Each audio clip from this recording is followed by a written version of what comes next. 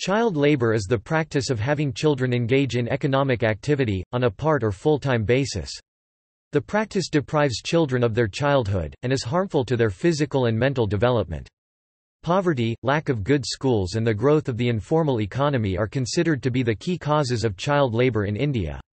Some other causes of child labor in India are cheap wages and accessibility to factories that can produce the maximum amount of goods for the lowest possible price. Corruption in the Government of India also plays a major role in child labour because laws that should be enforced to prevent child labour are not because of the corrupt government.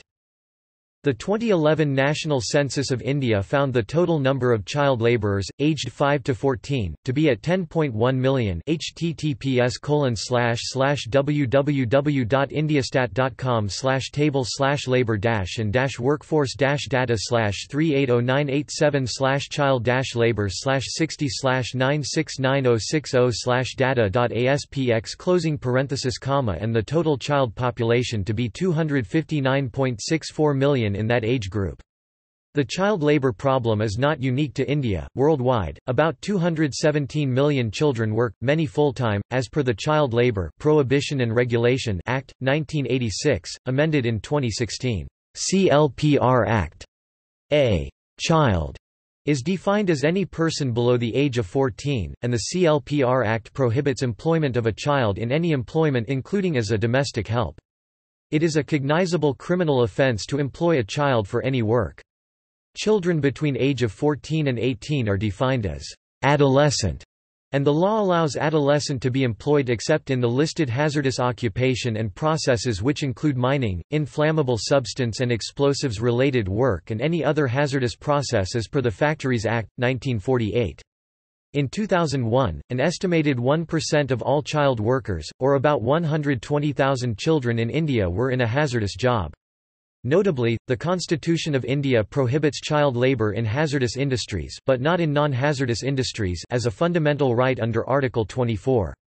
UNICEF estimates that India, with its larger population, has the highest number of labourers in the world under 14 years of age, while sub-Saharan African countries have the highest percentage of children who are deployed as child labourers.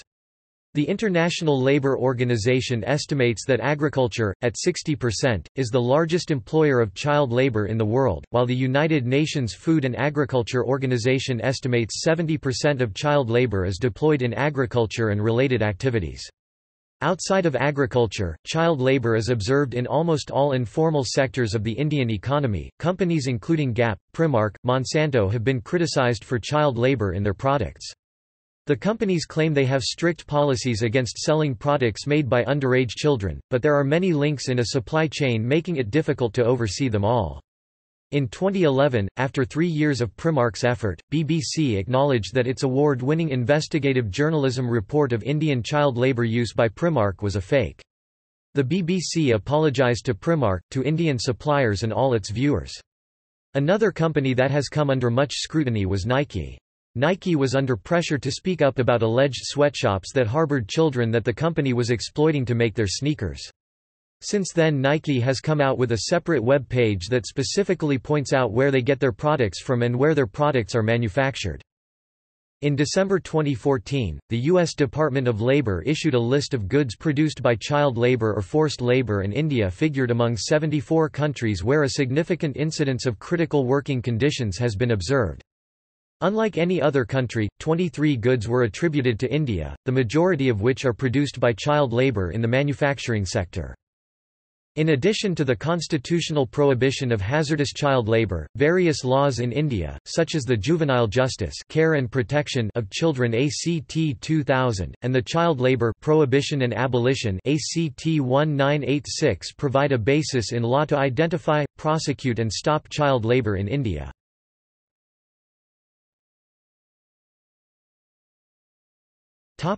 Definition.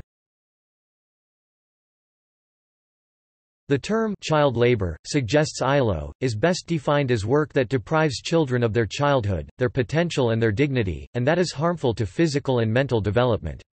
It refers to work that is mentally, physically, socially or morally dangerous and harmful to children, or work whose schedule interferes with their ability to attend regular school, or work that affects in any manner their ability to focus during war and clubs and boutros, school or experience a healthy childhood.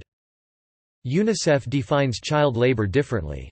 A child, suggests UNICEF, is involved in child labor activities if between 5 and 11 years of age, he or she did at least 1 hour of economic activity or at least 28 hours of domestic work in a week, and in case of children between 12 and 14 years of age, he or she did at least 14 hours of economic activity or at least 42 hours of economic activity and domestic work per week. UNICEF in another report suggests, "Children's work needs to be seen as happening along a continuum, with destructive or exploitative work at one end and beneficial work, promoting or enhancing children's development without interfering with their schooling, recreation and rest, at the other. And between these two poles are vast areas of work that need not negatively affect a child's development." India's Census 2001 office defines child labour as participation of a child less than 17 years of age in any economically productive activity with or without compensation, wages or profit. Such participation could be physical or mental or both. This work includes part-time help or unpaid work on the farm, family enterprise or in any other economic activity such as cultivation and milk production for sale or domestic consumption. Indian government classifies child labourers into two groups. Main workers are those who work 6 months or more per year. And marginal child workers are those who work at any time during the year but less than 6 months in a year. Some child rights activists argue that child labour must include every child who is not in school because he or she is a hidden child worker. UNICEF, however, points out that India faces major shortages of schools, classrooms and teachers, particularly in rural areas where 90% of child labour problem is observed. About 1 in 5 primary schools have just one teacher to teach students across all grades. After its independence from colonial rule, India has passed a number of constitutional protections and laws on child labour. The Constitution of India in the Fundamental Rights and the Directive Principles of State Policy prohibits child labour below the age of 14 years in any factory or mine or castle or engaged in any other hazardous employment. Article 24. The Constitution also envisioned that India shall, by 1960, provide infrastructure and resources for free and compulsory education to all children of the age 6 to 14 years. Article 21A and Article 45. India has a federal form of government, and labour being a subject in the concurrent list, both the central and state governments can and have legislated on child labour. The major national legislative developments include the following: the Factories Act of 1948. The act prohibits the employment of children below the age of 14 years in any factory. The law also placed rules on who, when and how long can pre-adults aged 15 to 18 years be employed in any factory. The Mines Act of 1952. The act prohibits the employment of children below 18 years of age in a mine. The Child and Adolescent Labor Prohibition and Regulation Act of 1986, a child is defined as any person below the age of 14, and the CLPR Act prohibits employment of a child in any employment including as a domestic help except helping own family and non-hazardous occupations. It is a cognizable criminal offence to employ a child for any work. Children between age of 14 and 18 are defined as adolescent, and the law allows adolescent to be employed except in the listed hazardous occupation and processes which include mining, inflammable substance and explosives-related work and any other hazardous process as per the Factories Act, 1948, the Juvenile Justice Care and Protection of Children Act of 2015. This law made it a crime, punishable with a prison term, for anyone to keep a child in bondage for the purpose of employment. The Right of Children to Free and Compulsory Education Act of 2009, the law mandates free and compulsory education to all children aged 6 to 14 years. This legislation also mandated that 25% of seats in every private school must be allocated for children from disadvantaged groups and physically challenged children. It is not applied through. India formulated a national policy on child labour in 1987. This policy seeks to adopt a gradual and sequential approach with a focus on rehabilitation of children working in hazardous occupations. It envisions strict enforcement of Indian laws on child labour combined with development programs to address the root causes of child labour such as poverty. In 1988, this led to the National Child Labour Project initiative. This legal and development initiative continues, with a current central government funding of 6 billion rupees, targeted solely to eliminate child labour in India. Despite these efforts, child labour remains a major challenge for India. No child below age of 14 years shall be employed to work in any factory or mine or engaged in any hazardous employment.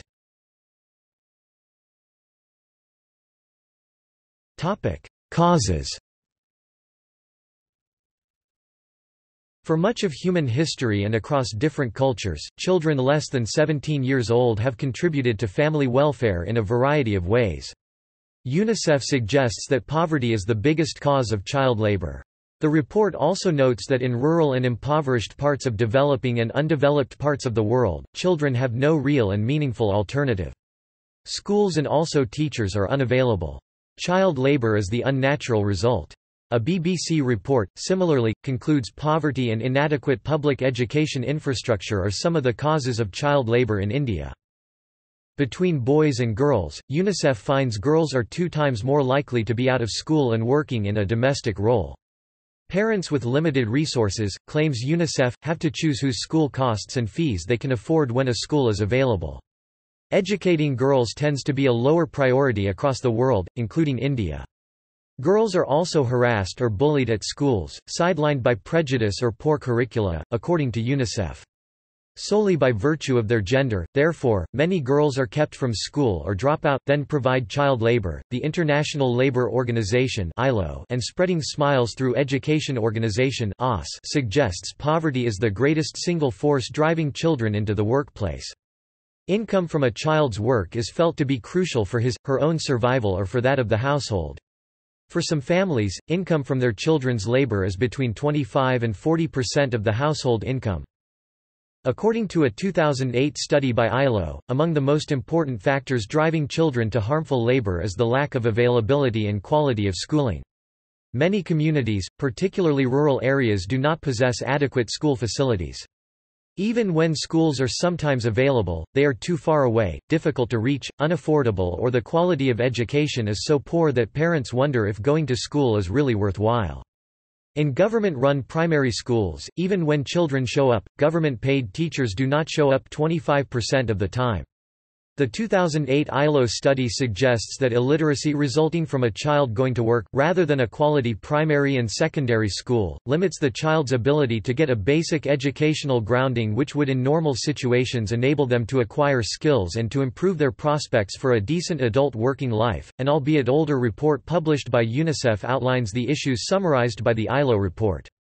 The UNICEF report claimed that while 90% of child labour in India is in its rural areas, the availability and quality of schools is decrepit. In rural areas of India, claims the old UNICEF report, about 50% of government-funded primary schools that exist do not have a building, 40% lack a blackboard, few have books, and 97% of funds for these publicly funded schools have been budgeted by the government as salaries for the teacher and administrators. A 2012 Wall Street Journal article reports while the enrollment in India's school has dramatically increased in recent years to over 96% of all children in the 6 to 14-year age group, the infrastructure in schools, aimed in part to reduce child labor, remains poor. Over 81,000 schools do not have a blackboard and about 42,000 government schools operate without a building with makeshift arrangements during monsoons and inclement weather. Bigari and Maratra have studied the macroeconomic factors that encourage child labor. They focus their study on 5 Asian nations including India, Pakistan, Indonesia, Thailand and Philippines. They suggest that child labor is a serious problem in all 5, but it is not a new problem. Macroeconomic causes encouraged widespread child labor across the world, over most of human history. They suggest that the causes for child labor include both the demand and the supply side. While poverty and unavailability of good schools explain the child labor supply side, they suggest that the growth of low-paying informal economy rather than higher-paying formal economy, called organized economy in India, is amongst the causes of the demand side. India has rigid labor laws and numerous regulations that prevent growth of organized sector where work protections are easier to monitor, and work more productive and higher paying. The unintended effect of Indian complex labor laws is the work has shifted to the unorganized, informal sector. As a result, after the unorganized agriculture sector, which employs 60% of child labor, it is the unorganized trade, unorganized assembly and unorganized retail work that is the largest employer of child labor. If macroeconomic factors and laws prevent growth of formal sector, the family-owned informal sector grows, deploying low-cost, easy-to-hire, easy-to-dismiss labor in form of child labor.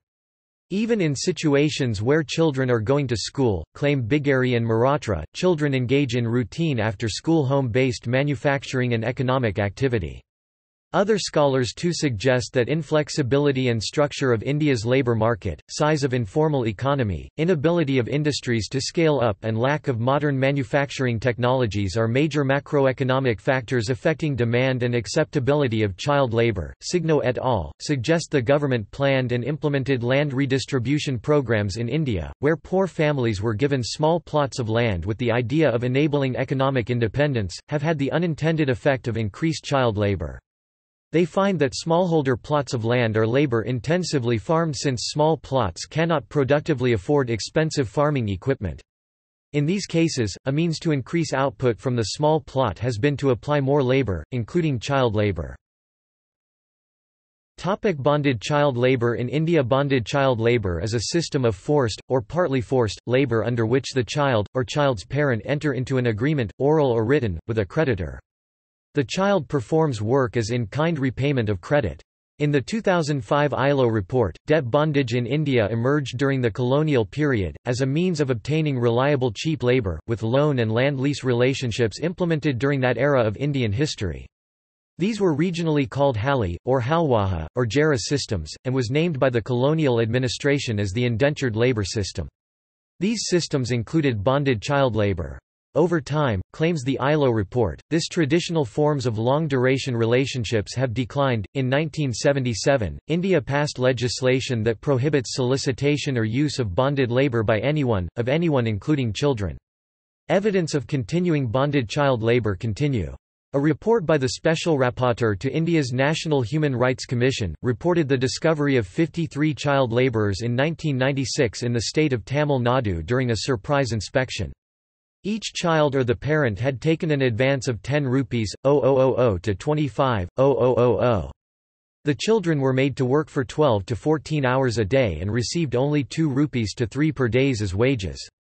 According to an ILO report, the extent of bonded child labor is difficult to determine, but estimates from various social activist groups range up to 350,000 in 2001. Despite its legislation, prosecutors in India rarely use the Bonded Labour System Abolition Act of 1976 to prosecute those responsible. According to one report, the prosecutors have no direction from the central government that if a child is found to be underpaid, the case should be prosecuted not only under the Minimum Wages Act, 1948 and the Child Labour Prohibition and Regulation Act, 1986, the case should include charges under the Bonded Labour Act of India. The few enforcement actions have had some unintended effects. While there has been a decrease in children working in factories because of enforcement and community vigilance committees, the report claims poverty still compels children and poor families to work. The factory lends money to whoever needs it, puts a loom in the person's home, and then the family with children works out of their homes, bring finished product to pay interest and get some wages. The bonded child and family labor operations were moving out of small urban factories into rural homes.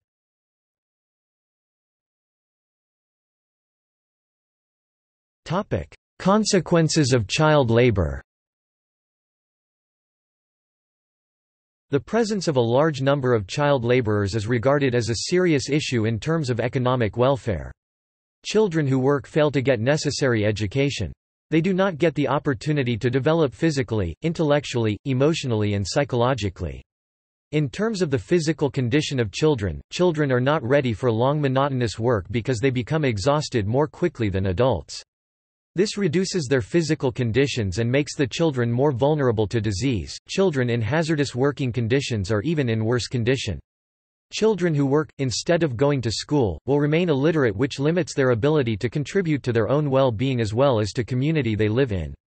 Child labor has long-term adverse effects for India. To keep an economy prospering, a vital criterion is to have an educated workforce equipped with relevant skills for the needs of the industries. The young labourers today, will be part of India's human capital tomorrow. Child labour undoubtedly results in a trade-off with human capital accumulation. Child labour in India are employed with the majority 70% in agriculture, some in low-skilled labour-intensive sectors such as sari weaving or as domestic helpers, which require neither formal education nor training, but some in heavy industries such as coal mining. According to the International Labour Organization (ILO), there are tremendous economic benefits for developing nations by sending children to school instead of work. Without education, children do not gain the necessary skills such as English literacy and technical aptitude that will increase their productivity to enable them to secure higher skilled jobs in future with higher wages that will lift them out of poverty.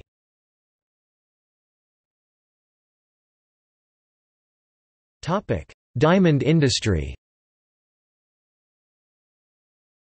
In the year 1999, the International Labour Organization co-published a report with Universal Alliance of Diamond Workers, a trade union. The ILO report claimed that child labour is prevalent in the Indian diamond industry. International Confederation of Free Trade Unions (ICFTU) in a separate 1997 press release observed that child labour continued to flourish in India's diamond industry. Not everyone agreed with these claims. The South Gujarat Diamond Workers Association, another trade union, acknowledged child labour is present but it is not systematic, is less than 1% and against local industry norms. Local diamond industry businessmen too downplayed these charges. According to the 1999 ILO paper, India annually cuts and polishes 70% of the world's diamonds by weight, or 40% by value. Additionally, India contributes 95% of the emeralds, 85% of the rubies, and 65% of the sapphires worldwide. India processes these diamonds and gems using traditional labor-intensive methods. About 1.5 million people are employed in the diamond industry, mostly in the unorganized sector. The industry is fragmented into small units, each employing a few workers. The industry has not scaled up, organized, and big operators absent. The ILO paper claims that this is to avoid the complex labor laws of India. The export order is split, work is subcontracted through many middlemen, and most workers do not know the name of enterprise with the export order. In this environment, claims the ILO report, exact number of child laborers in India's diamond and gem industry is unknown. They estimate that child laborers in 1997 were between 10,000 and 20,000 out of 1.5 million total workers, about 1 in 100. The ILO report claims the causes for child labor include parents who send their children to work because they see education as expensive, education quality offering no real value, while artisan work in diamond and gem industry to be more remunerative as the child grows up. A more recent study from 2005, conducted at 663 manufacturing units at 21 different locations in India's diamond and gem industry, claims incidence rates of child labor have dropped to 0.31%.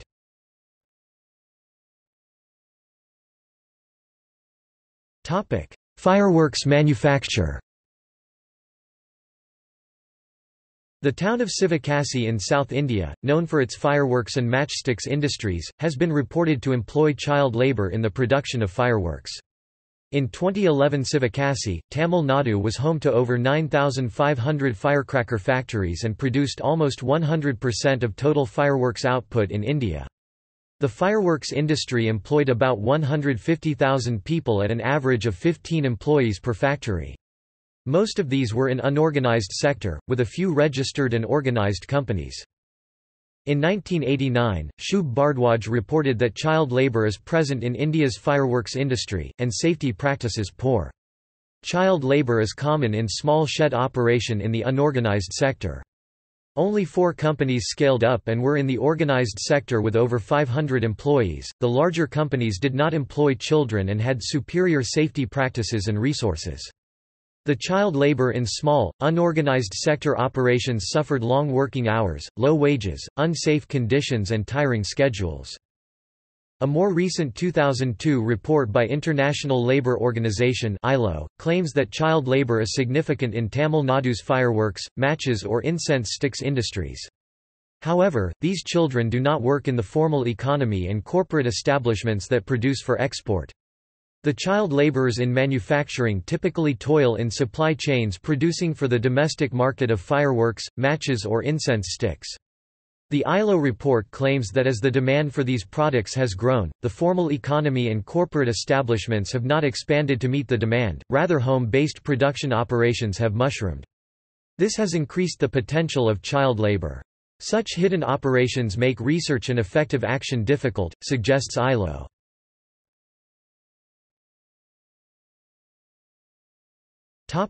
Silk manufacture. A 2003 Human Rights Watch report claims children as young as 5 years old are employed and work for up to 12 hours a day and 6 to 7 days a week in silk industry. These children, claims, are bonded labor. Even though the Government of India denies existence of bonded child labor, these silk industry child are easy to find in Karnataka, and Tamil Nadu, claims children are forced to dip their hands in scalding water to palpate the cocoons and are often paid less than 10 rupees per day. In 2012, a German news investigative report claimed that in states like Karnataka, non-governmental organizations had found up to 15,000 children working in the 1,100 silk factories in 1998. In other places, thousands of bonded child laborers were present in 1995. But today, after UNICEF and NGOs got involved, child labor figure is drastically lower, with the total estimated to be fewer than 1,000 child laborers. The released children were back in school, claims the report.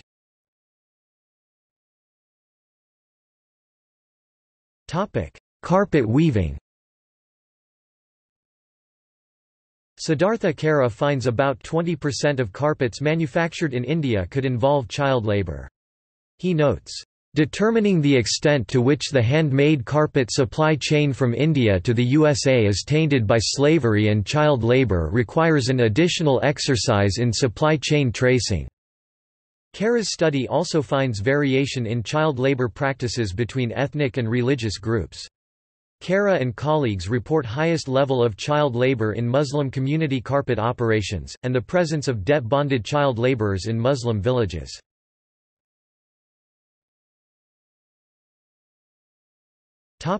Domestic labor. Official estimates for child labor working as domestic labor and in restaurants is more than 2,500,000, while NGOs estimate the figure to be around 20 million. The Government of India expanded the coverage of the Child Labour Prohibition and Regulation Act and banned the employment of children as domestic workers and as workers in restaurants, dhabas, hotels, spas and resorts effective from 10 October 2006.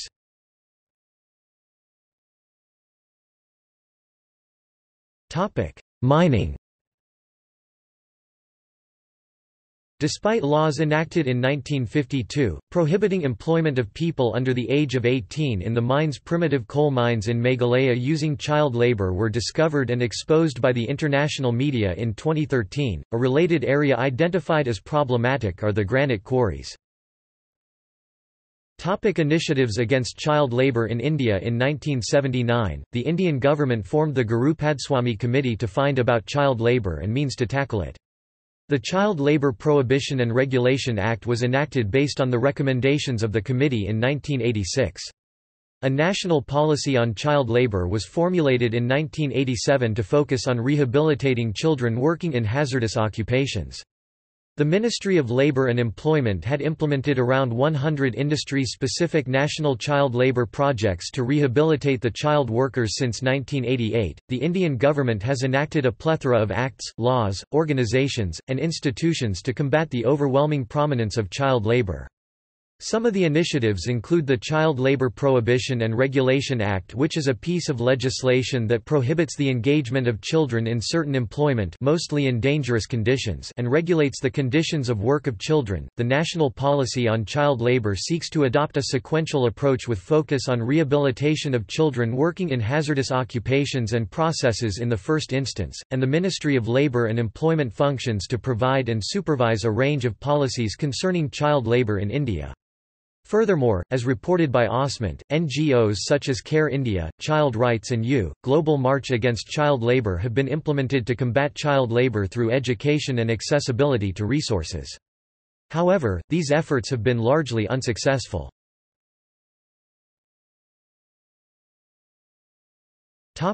Non-governmental organizations.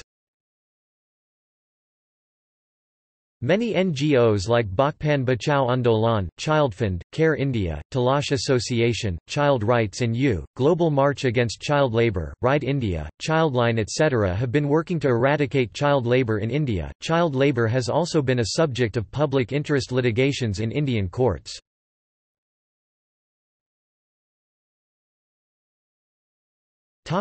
Demography of child labour.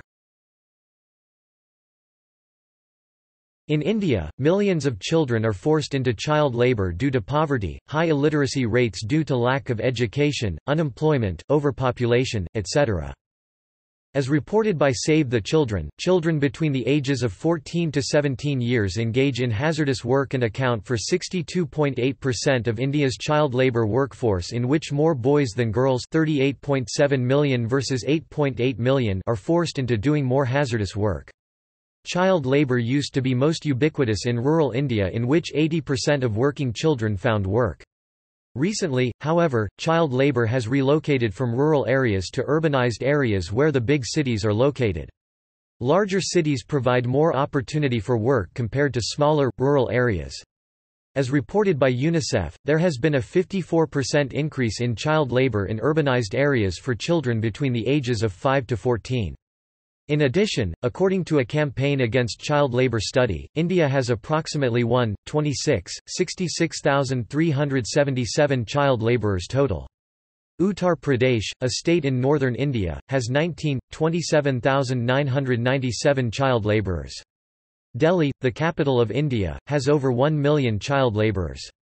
Other leading states with similar figures include Bihar, Rajasthan, Maharashtra, Madhya Pradesh and Uttar Pradesh. According to 2005 Government of India NSSO National Sample Survey Org, child labour incidence rates in India is highest among Muslim Indians, about 40% higher than Hindu Indians.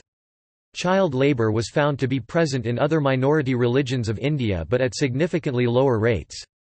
Across caste classification, the children had child labour incidence rates of 2.8%, statistically similar to the nationwide average of 2.74%. Tribal populations, however, had higher child labour rates at 3.8%. India has the highest number of children stunted because of malnutrition, 48.2 million, equivalent to Colombia's population. According to Save the Children's Stolen Childhoods report, 0.31 million of children are part of India's workforce, the highest in the world.